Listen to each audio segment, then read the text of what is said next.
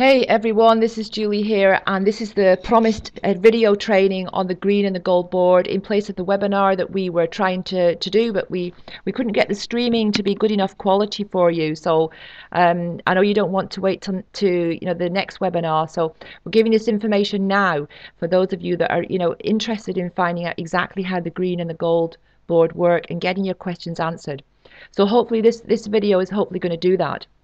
Now we are in this is a real members back office, of course we do have permission, and this is a simple genealogy, but still able to show you everything that's going on. Those of you that have got, larger genealogies, it's just the same principle that you would apply right the way down. So the first thing that we do is, when we're looking on the genealogy, if we click the link here, we're going to be able to open up the actual genealogy.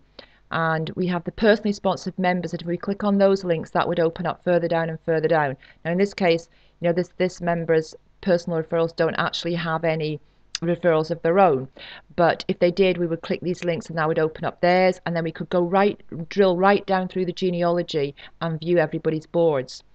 So this member has 2 personal referrals. He has one on the gold board and one on the green board. Now because this member is actually on a gold board, if he refers somebody now, the system is going to find his closest possible related downline member on a green board. And closest possible related means a personal referral. But if he didn't have any personal referrals on the green board, in other words, they had all already gone to the gold board, the system would find his personal referrals, and so on down to find the closest related downline to him. It also goes by time and date stamp. So if this member here had 2 personal referrals on a green board in his genealogy, the system would place his next referral on the one that actually joined first, time and date stamp. Okay, so if he had Karen and then let's say he also had another one, let's say Jim, who joined after Karen, the system is still going to place Jake's, this member here, personal referral on Karen's board. And in fact, it would go right here, because the boards fill from left to right, top to bottom, left to right. Okay, so this is going to help Karen to cycle. Now spillover is not guaranteed. If you get it, it's a bonus, but it's not something that you should be looking at definitely getting. It is a feature that does create a lot more cycles in our system. It's a unique feature that we have spillover coming back the way to a previous board is unique. But again, I've been in this industry a long time. I've been in programs with similar plans to this. I've never looked for or expected any spillover. And in fact, I don't really think I've ever had any. So it's not something that you should be sitting and waiting to get, put it that way. You may get it and you may not get it, and you may get it but have to wait. So it's far better to go ahead, try and refer a couple of people. The conference calls are working very, very well for this. I mean, we see a big spike in registrations after the conference calls. So, we know they are working. So inviting people to the conference calls, we do have recordings of those calls as well that get sent out via email that you can send to your prospects. And also, of course, invite them to look at your replicated website. These are the things we have right now. And of course, the training is going to be in place, your lead capture pages, with their automatic follow-up system, all these things that you're going to have. But rather than wait, use the tools that we have right now to help you to refer 2 members to PCM as your own personal referrals, because spillover is great, excuse me, and you can also get spillover on the gold board. And in fact, this particular member also did get some spillover on the gold board as well. But you can get spillover on the gold board to help you to cycle. You may not, it's not guaranteed, but even if you do, it's not a sustainable way to keep on earning those $900 over and over again. The sustainable way to do that is to have your own personal referrals who follow you to the gold board, and then when they cycle the gold board, they cycle back to your gold board to help you earn your next $900. That's a sustainable way to actually keep on regularly earning the $900, and that's what this is all about. Okay, so back to the purpose of this training, and let's look at a couple of scenarios here.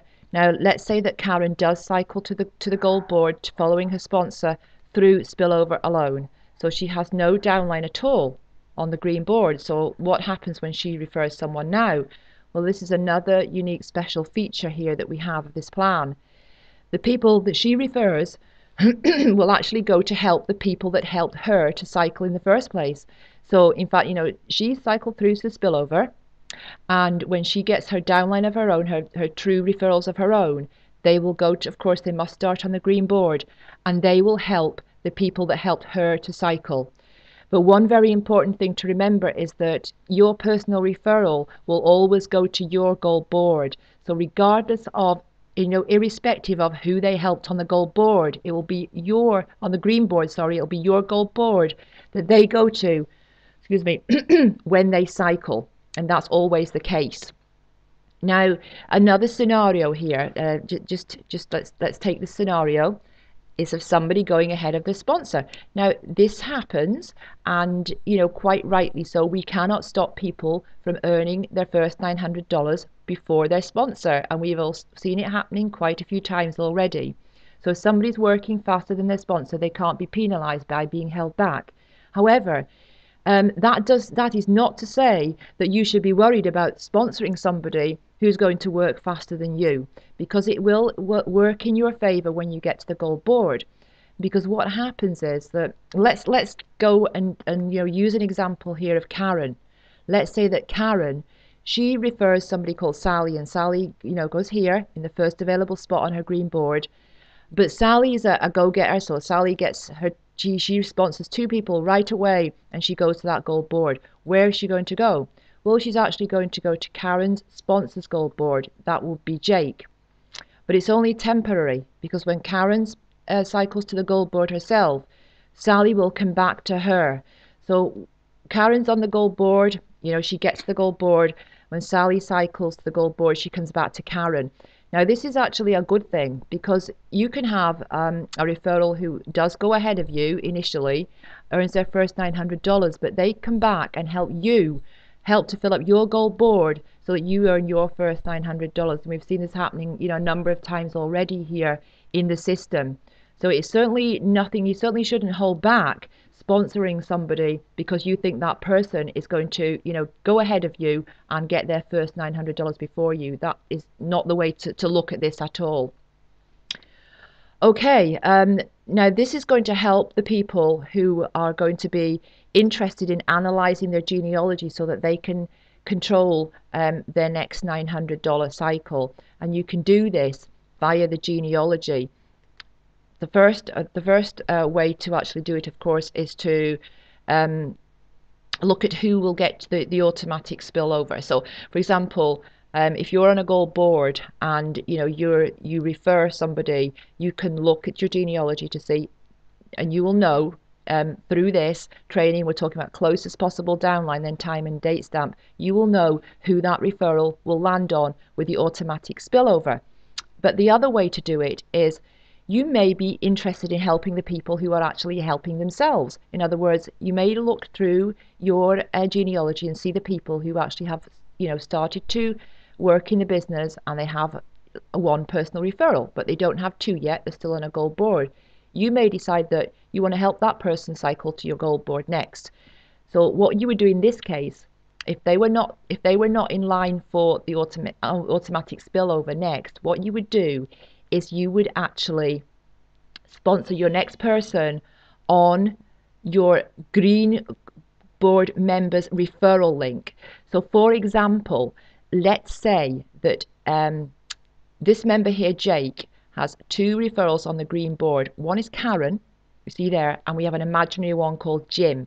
But Jim has referred somebody. So Karen has nobody on her green board, but Jim has two. Now, Jim has one, sorry, excuse me.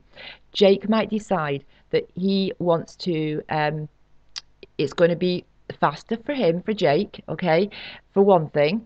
And he also wants to help Jim to get through to that gold board next, following him. So he will take Jim's referral link and he will use that referral link to sign up Jake's next person.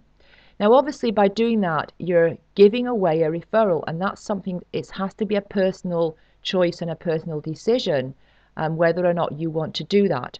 But that is something you can do in your genealogy. So you can look through your genealogy, see who is going to cycle. It may be easier for you to look at somebody with one already on there and decide, help that person cycle next. And it may be easier for you just to allow the automatic spillover to take place. That's got to be something that you've got to decide for yourself, and it's going to be, to do with, discussing things with your team members, etc., etc.